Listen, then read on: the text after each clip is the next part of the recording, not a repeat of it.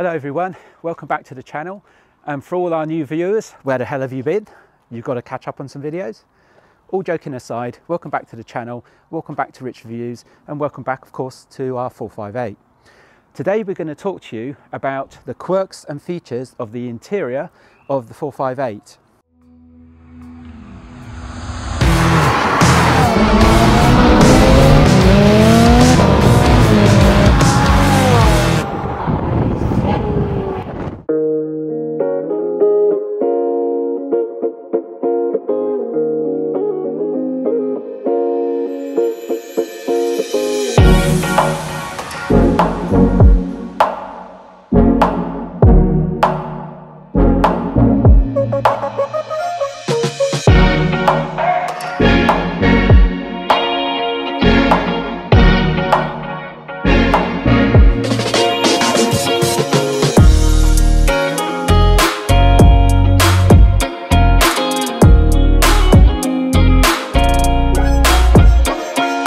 First of all, I want to preface what I'm going to say downstream by saying the interior is typical supercar. It's stunning, it's beautiful in its design, and although I'm going to talk negatively in certain aspects about the interior, the overriding factor of the interior of the 458 is it's typical Ferrari supercar. It's beautiful in its styling. It's still not out of date. It's only the SF90 and the Roma and any downstreams like the 296, etc. Those downstream models that have really substantially updated the interior. This is still a modern interior or a modern classic interior of a Ferrari. So even though I'm going to talk some negative aspects, don't take them to heart. Overall, it's, you know, the main overriding feature of the 458 interior is its beautiful styling, and it still isn't out of date even though this styling is 13 years old. So the leg room on a 458 and the general seating position is very good. Here we've got the carbon race seats, as I mentioned before in my 458 buyer's guide. Check below if you want to check out that video. The carbon race seats are very much high in demand with regards to owners of these cars. Very much a requirement or very much a priority when people are purchasing 458s. These seats are stunning in their design, and they actually, irrespective of other cars and other Ferraris, they actually fit you very well. Now they have, I believe there was 3 different sizes for these race seats, and they support you very well around your kidneys. So if you're doing track work, say for example, this car's never been on a track, but if you do take these cars on the track, then they're very supportive, and they're not going to allow you to roll around inside the car when you're putting a lot of G's when you're going around corners and such like. Also, as I get in the car, obviously being a Spider and with my knackered knees and hips from all the sports I did many years ago, the Spider makes it a lot easier for me to get into the car. I'm 6'1" and most of my height is in my legs. That means I've got a shortish body in relation to my whole height of my whole body, of my torso and my legs. So most of my height is in my legs. That means that I need quite a bit of leg room. As you can see here, I haven't got the seat all the way back, manually adjusted on the race seats. I've got it sort of near the back, but not all the way back. And I've got well enough space. And one of the beauties of the seating position, or one of the beauties of setting up the position in the 458, which yeah, you get it on more modern cars anyway, is the steering wheel. Just put the ignition on there. The steering wheel is very easily height adjusted. Just excuse the dash cam there and the usual beeps, low in fuel, etc, etc. If you own a Ferrari, it's all about the beeps. So it's very easy to actually set up the driving position on this car. It's pretty cool. So you've got you know, if I take the steering wheel all the way in, for example, you can see there's a substantial amount of adjustment on the steering wheel. It's quite extensive, as you can see there, and you can drop it substantially low and fairly high as well, which is a definite bonus. Now I usually have it about part way in, and that gives me a good driving position with my arms slightly bent, obviously in the 10-2 position, which is common practice. So you can actually turn the steering wheel in this way when you're turning corners and you're not crossing your hands. Your hand should always be on the steering wheel. So from that point of view, it's a great driving position, and the seats are very comfortable. The seats are really hugging me around the side of my body, around my torso, around my kidneys. And it's a great place to be. And we've done some fairly long trips in this car, and the seats are very, very comfortable. It's great. And the general quality of the car, even with base spec, is, you know, it's very good quality, hard wearing carpets. The carbon fibre even is quite hard wearing to a degree, obviously, and you must make sure you don't scrape it too aggressively, but it's fairly hard wearing with like a lacquer coating on top of the carbon fibre.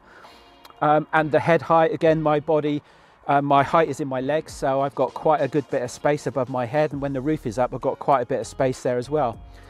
So it's a good position to be, a good driving position. Obviously, when you've got the roof down, you've got very good accessibility, you've got a very good vision, very good sighting all around the car. Not everybody has a spider, of course. In the Italia, you do get limited space through the rear screen, but it's still pretty good visibility through the rear view mirror. And obviously, you've got great door mirrors on these, and on my particular car, you've got a reversing camera and you've got parking sensors. So it's pretty cool, and apart from anything else, it is a cool place to be.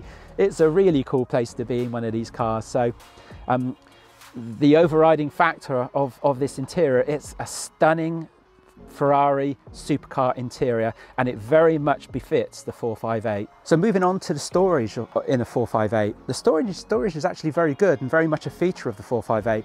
If we're talking about the Speciale version, not so good, because you have nets, etc., and I'll give you an appreciation of where they would be sited. But on the standard 458, you've got very good locations here for trinkets and bits and pieces for your phone, keys, etc. You know, it's not massive, but it's a good area, and you've got that on both doors. So you've got it on passenger and driver's side doors. If you haven't got the stereo JBL upgrade, then in this area, because this area isn't taken up by the stereo, then you've got another little pocket here, which enables you to put, again, little things in there, maybe your mobile phone in that section and other trinkets in here, which is quite useful. Other storage areas, you've got this tray here in the console. I put my mobile phone in there. Now, modern mobile phones, iPhones, even Android phones, etc., are fairly wide, so it's not going to fit fully in there, so it'll overlap.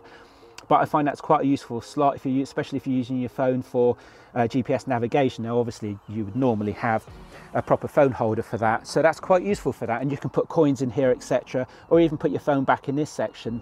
So that is quite useful. If we now lift the seat and we look at this area behind, just let my son, the videographer, pull the seat forward on the passenger side there. So if you look at this section behind the seats, you can see there's a fair amount of room there. You can put some bits and pieces in there. Typically, we might put some camera equipment behind there when we're going to some shows or to some events like Salon Privé, etc. We might put a small soft bag behind here.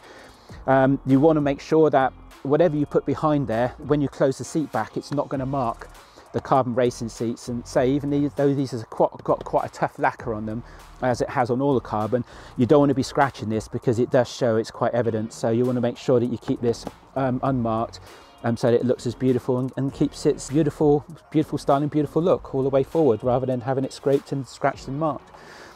So you have a fair amount of storage space there at the back, which could be usable. Obviously, it's going to throw around as you're driving the car around, so you need to really make sure it's like a soft bag of some sort, and if it's got zips, make sure the zips aren't scratching on the back of the seats. Let's move on to a bit of a quirk of the 458 with regards to storage. Now, on the 458, with regards to cup holders, we've got these two cup holders, if you can call them that. This particular cup holder, you're always challenged by the location of the air conditioning and the heating controls. So whenever you're putting, we always typically have a large coffee of some sort when we're driving, so we'll pick up a takeaway coffee. When you put it in there, you've got to be so careful, because these places where you pick the coffees up from, they always fill them right to the top, and you have to put it in as an angle to get it actually located in here. Now, this is actually deep enough. I've just got the tracker fob in there, the nav tracker. This is actually deep enough, but it's challenged to actually get the cup in and out. So every time you get the cup out, you've got the likelihood of actually spilling the coffee all over the controls of the console. Not a great design. If you had a solid cup that had a solid lid on it, that had a locking mechanism for where you actually drank the drink from, then that would be a lot better. But again, maybe that item wouldn't fit in this challenged sized cup holder, and you'd still be on a situation of having to leverage it in, and because that would be slightly bigger, you'd still be challenged trying to leverage it in to get it underneath the heating controls. So that is quite a bit of a problem. And with regards to this cup holder at the back, I really don't know what that was designed for, because it's got the shape to fit the base of a cup, but it's got no locations, no locating sides at all, apart from about an inch. I mean, what good is that? That isn't going to hold anything in there. It's just going to swill all over the carpet. So you're going to end up with coffee cups all over here. So nobody of their right mind is going to put any drink vessel in the back there. Even if the drink vessel is fully closed, it's going to slop all over the place, so it's going to fall over. So you're not going to put it back in there again. So really, you have one coffee or one drink locator in the car, one usable drink locator, and that usable drink locator is challenged by the location of the heating devices, so it's very hard to get in and out. And then you're into the situation of trying to hold your drinks in between your legs and all that sort of thing, which, you know, isn't a great approach. Now, also, if we get into the location of storage areas, when we talk about the 458 Speciale, it's very similar actually to the 430 Scuderia. You have nets at the back here. Ignore this cable. This lead is actually for the rear camera, for the dash cam.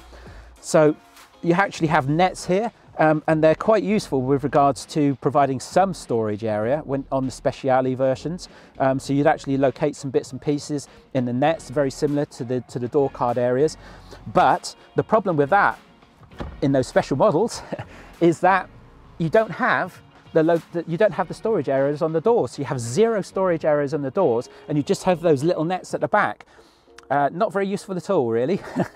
So not great. And of course, on the Speciale models, you don't have a glove box because you have like a knee brace there. So here you would have a knee pad on the Speciale, so that, you know, because the Speciale is designed predominantly for track use, it's so that the passenger, if you have a passenger there who would be in effect working as somebody who's telling you all the different corners that are coming up and how to brake, how to accelerate, or they could be tutoring you in learning how to be a racing driver, and they would have a knee brace there, so you wouldn't, so the passenger, when you're braking hard, wouldn't be projected hard forward into the dash area. So that's why they don't have a glove box. Now, moving on to the glove box in the standard 458. Just wait for the beeping to finish again. Press the OK button, get rid of the fuel concerns, or the fuel statement saying my fuel's low. The glove box button, you'd normally think, okay, well, what is round here, is it? Still finishing beeping. I say the Ferraris are all about the beeps. You'd be looking for a button around here to open the glove box. No. Or you think, okay, well, I'll push it in and it'll be a double latch system, so that would open. No. Come all the way down here, and remember, you're driving, so you might be trying to open the glove box. It's here on the right hand side next to the lift button. So you have to press that button. That initializes an actuator, so that's a switch to release an actuator, and that opens up the glove box. Again, keeping on the line of storage, commonly you have the multi-changer in here, which is what this is. So this is a six CD tray multi-changer. That takes up a substantial amount of space in the glove box.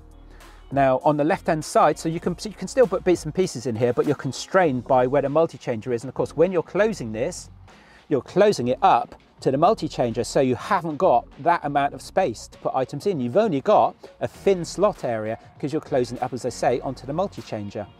Now, if you move to the left-hand side, you think, okay, I've got some space here to put some bits and pieces in, which you do, but this is severely challenged because you can only get little bits and pieces into the left-hand side. We've got our charger in there. Now, this can actually be removed, so you have a bit more space, but really, this is removable to provide access to the left-hand side fuse box and relays.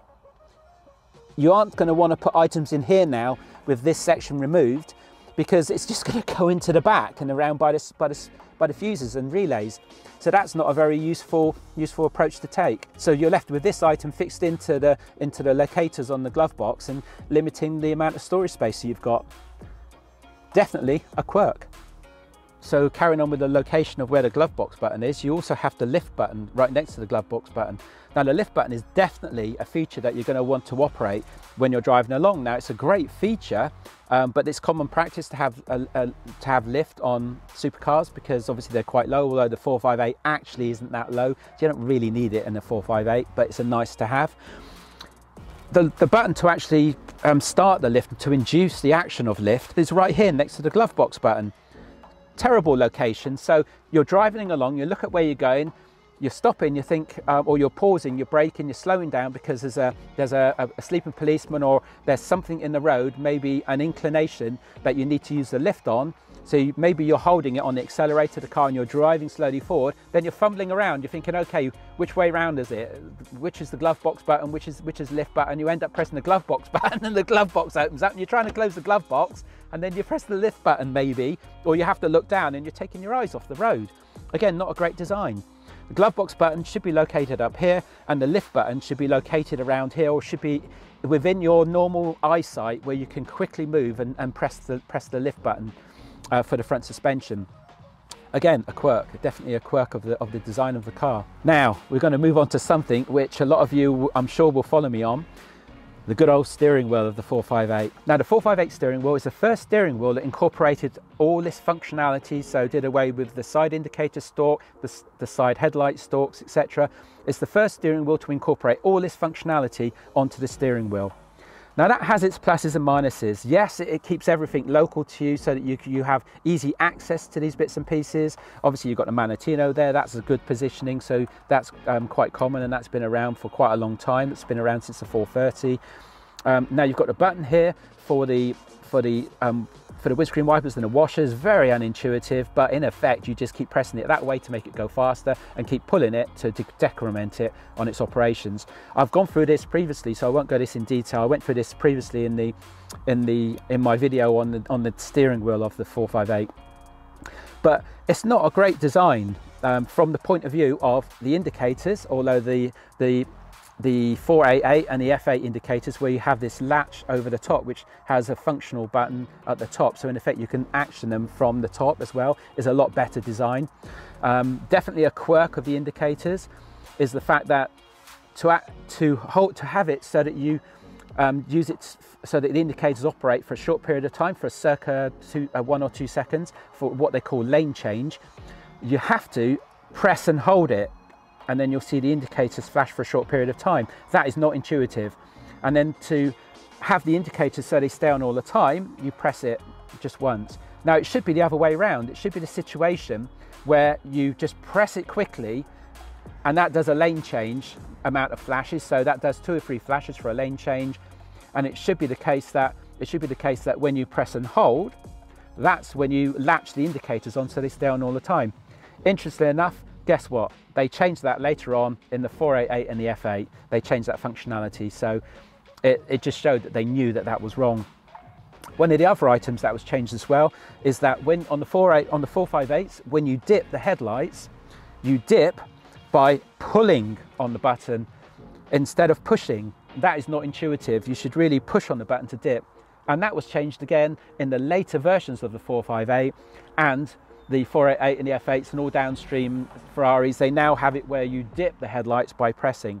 Interestingly enough, my car actually does have that capability, so when you press on the button it does actually dip the headlights. The reason being is because this is a very late build. This is a September 2015 build. This is the last segment of builds for these Ferrari 458s, and it encompassed it took on board the new firmware that was pushed into the Speciales, because the Speciales have that new firmware on there as well. So my car was very lucky. I managed to get a Ferrari that's because it was built so late. They updated the firmware on the Speciales for the Speciales, both the Aperta and the Coupe Speciale, and they took it across all the 458s that are being built around that time as well. So I ended up with the upgraded firmware. So pretty cool. Definitely a good feature for my car. Not so good maybe for the other 458s if you don't like that capability that you've got to pull on the button. Moving on to the horn on the steering wheel. The horn is located on these 2 buttons either side of the steering wheel. For me, that is actually quite low. I would normally have my hand higher up on the steering wheel. It seems a little bit uncomfortable to have it here, because the rest of your hand is caught by the back of this spoke part of the steering wheel. Maybe you're supposed to have it like that and then flip up like that to the horns, I don't know, but then that wouldn't feel quite right. You're supposed to have your hands up here, really. So if you want to actuate the horn, say somebody's pulled out in front of you, or you want to warn somebody, then you can't press here, you can't press there, you've got to press right on the button. You've got to be very accurate, and of course you're going to miss it, because you're not looking where you are on the steering wheel, you're looking where you're going, and you have to be very specific and press it there on that particular button, otherwise you're going to miss it. It's not going to actuate the horn. On downstream cars, on the downstream models, on the later models, they put the horn back into the center part of the steering wheel where the where the airbag is. They managed to faction and integrate the horn into where the airbag is, so you do the normal thing of you press the section, the center section of the steering wheel. I think they just went overboard with the 458 and thought, yeah, let's go along with what Mr. Schumacher says, shove everything on the steering wheel, and you know, because it looks so cool, and it does look cool, it looks really cool, but let's do away with actual usability and let's just make it look cool. They focused on the coolness rather and the styling of the steering wheel rather than actual capability of the steering wheel. Now, I'm not going to cover too much about the music interface. I covered that off when I talked about the top 10 quirks and features of the whole overall car. Check that video below if you haven't seen it already. The music interface, very, very bizarre and surreal that you can play DVDs on this, what is it, 4-5-inch square screen on the right hand screen. You can play DVDs. Why would you possibly want to play DVDs? Definitely a quirk of the interior of the car. Here we can see the speedo there, and here you can see some DVD footage playing this film. Now, we're not showing you specifically what the film is because we don't want to get a copyright strike. Most people play music, as I detailed in my crazy infotainment system video, by using something called an Invery AirDual 100 or a Bovie, but this is more reliable than using the Bovie. This has got the upgraded firmware in it, so the Invery AirDual 100 is the item you want, and it's got the advanced option on the top, which makes it better, which makes it more stable and provides better operability with iPhones, with the Apple interface. Keeping with the steering wheel, one of the great features of the 458, which started on the 430 Scuderia, this is the 430 Scuderia, was the first car that had the implementation of bumpy road mode. Very corny in its sounding, but a great feature. You'd never think that the suspension of a supercar would be able to be pliable for roads, for UK roads, and Italian roads aren't that great apparently as well. The press of this button, bumpy road mode, gives you that great flexibility and delatches the suspension system from the Manettino. Now, the Manettino, when you've got it in wet mode, it automatically has bumpy road mode switched on. When you've got it in sport mode, race, CT off, etc., then those different options would have harsher suspension. But if you go up to race mode, you can still switch in bumpy road mode, so you can decouple the suspension from the Manettino and you can put bumpy road mode on, and when you press bumpy road mode, it shows you in the screen display that bumpy road mode is actuated. Definitely a great feature, bumpy road mode on a Ferrari supercar. So moving on to some of the items which are optional, and these items have been spec'd on this particular car. We've got high motion, low emissions, which is actually start-stop. So this car's actually got start-stop. Crazy, isn't it? A supercar will have start-stop, but it does, and downstream cars have it as well. Thankfully, on this car, you can actually switch start-stop on and off. Now, you do that. Where's the button for start-stop? Nowhere here where you'd think it'd be on the front part of the console. To switch start-stop off, you've got the button up here. So you actually use this button, it switches start-stop control off, or high motion, low emission. What a crazy name for it as well. High motion, low emissions. That's a quirk in itself, just calling it that.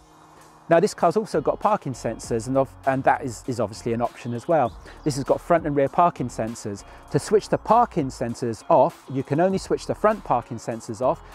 Obviously, the rear parking sensors will only be actuated when you've got it in reverse. So when you've got it in reverse, or when you're driving forwards, the front parking sensors will also be switched on, or will be switched on when you're driving forwards, and they beep incessantly at you. It does my head in, especially when I'm in the garage. So the garage is in constant close proximity when you start it up to move out of the garage. It could beep, beep, beep, beep, beep all the frigging time. The first thing I do when I start the car up in the garage is switch the front parking sensors off, because otherwise it's incessant. You have the death of 1,000 beeps with a Ferrari. I don't know why, but it just is, and they're very incessant beeping. It really gets on your mind. So the way you switch the parking sensors off on the front parking sensors off is here. So that's the first button you come to know and love, is to switch the parking sensors on and off. I believe the central locking button is also up here on this ceiling section or the roof section of the 458, and also you've got two little lights there as well, which you've got the buttons for those lights as well, but that's good functionality and good capability. It's just the location of where the start-stop button is for high motion, low emissions. and the location to switch on and off, or to switch off really, the front parking sensors. Crazy. You've also got a tow decoupling button there, which prevents the car from complaining if you have to lift the front of the car up when it's on tow. So you have a button there to switch that off on the electronics so that the car doesn't get funny about being lifted on the front to be towed. So moving on to the air conditioning. The air conditioning has a mind of its own. I highlighted this a little bit in the top 10 quirks and features video. But if I switch, unfortunately you're going to hear all the beeps again. I apologise for that, but it's a death of 1,000 beeps when you, yeah, the dash cam, you know, talks to you as well. So dash cam obviously is an item that I fitted. I have actually found out how to switch the flipping aircon off. Again, death of 1,000 beeps. The way you switch the aircon off is you make sure that it's not on auto and you turn the speed button all the way down. If you've got the speed button up in any way, shape or form, then the heating controls of the air conditioning comes on. Again, to switch it, to have the air conditioning on, the air conditioning is quite useful when you're even in cool weather, because the cool air does help to defrost the screen, etc. So as you can see here, now that I've turned the fan up from 0, it has actually switched on. It does switch the device on. So if you want to switch the air conditioning and heating unit off, just switch the fan motor, switch the fan speed all the way down to 0, and that switches the whole unit off. Crazy, you'd think you'd have an on-off button, but no, Ferrari don't do things like that. So if you switch it on, you've got this capability of having auto mode on, but when I switch the auto mode on the driver's seat, you're supposed to have multi-zoning, which you do have multi-zoning, but unfortunately it switched the auto mode on the passenger side as well, and if I switch the passenger side off, it doesn't switch off. You have to switch the auto mode off, or you can't switch the auto mode off there on the driver's side either. You have to actually switch off the air conditioning mode, then it switches off the auto mode, and you switch the auto mode on the passenger side, it switches the driver's side on as well. How bizarre. It's just a crazy setup. It's not logical at all in any way, shape or form in how it functions. Very, very bizarre. And the other aspect as well, which is a bit of a negative feature if you like, is that this poor materials, you can spec everything else out in leather and carbon fibre, but the heating air conditioning controls is plastic. It's this plastic, and it's like that, I believe, in the 488 and the F8 as well. Why would you do that? It's a Ferrari, it's a supercar. That's an inferior material. It's well known amongst owners of these types of cars that is a bugbear, that is an inferior material in plastic. But again, quirk of the 458, quirk of Ferrari supercars. The interiors of a Ferrari are, as I mentioned at the very beginning in my preface, very luxurious and very high end, even on a base spec. You could look at other manufacturers, other supercar manufacturers such as Lamborghini, and you know, I would say that an interior of a Ferrari is in general far superior to a Lamborghini interior or Audi interior. I'm sure I'll get flailed alive in the comments for that, but it's my perception, and I think many others would share that perception as well. One of the cool items that you can option on the 458 is cruise control. Now they call it pit speed, again a cool name to lend on to the limitation of speed while you're in the pits when a Formula 1 team or when a Formula 1 driver is in the pits area, to limit their speed to a certain speed limit. Here, cruise control is actuated from this button. Now how you actuate it is you press it in and you hold it for a few seconds until it comes up, cruise control on, and you get a little green LED or green light, green emblem, emoji icon, whatever you like to call it, on the right hand side of the dashboard. Now to operate this, you've got a spring release on this button to move it to the right and left. Hold it to the right and that increases your speed as you're driving. Hold it to the left, it decreases your speeding. And if you press the brake, then it delatches the cruise control, but the cruise control stays on. You can action it again by either pressing the button in once or by moving it right or left, and that would reaction the cruise control. Obviously your throttle control would override the cruise control, and you switch it off by just holding it down again until the cruise control switches off. Very easy to operate and very useful. To retrofit that is £1,500 at most dealers. I believe it's £1,500 plus VAT, and that's GBP. Crazy amount. It's just a small area of functionality. One of the bizarre quirks that if you have that retrofitted, you can't really do it yourself. Even if you purchase this item, I'm sure the wiring's already there behind in the dashboard area, but you can't retrofit it yourself. Why? Well, because you need an activation code from Ferrari. You have to put an activation code in, which then tells the ECU that the system now has pit speed installed, and so it enables that functionality. Otherwise the functionality wouldn't work. So really you've got to get a dealership to install it so that they can speak to Ferrari and get that activation code. Definitely a quirk. And moving on now to the last item that we're going to talk about, and the quirks and features of the interior. We can't talk about the interior without talking about this wonderful rear screen.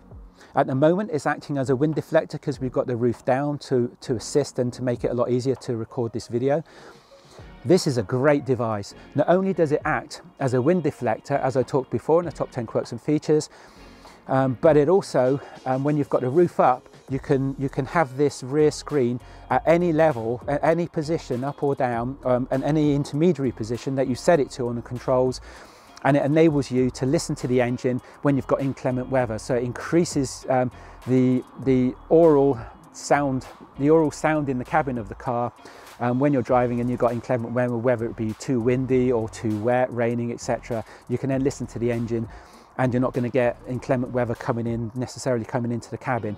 And as I say, when the roof's down, it acts as a wind deflector, and a very useful wind deflector as well. So that's a great feature. The rear screen on the 458, really cool. So we're going to close out the video now. We've gone through most of the quirks and features of the interior of the 458. If you like the video, then please give it a thumbs up, give it a like. It's very important for the channel. We're getting reduction in light here now, so we've got the outside light that's come on, so it's given a nice end to the video, and shone some light on the contours of the 458. If you're not subscribed, please think about subscribing. Some great content to come. Thanks a lot for watching, guys, and we're going to catch you in the next video.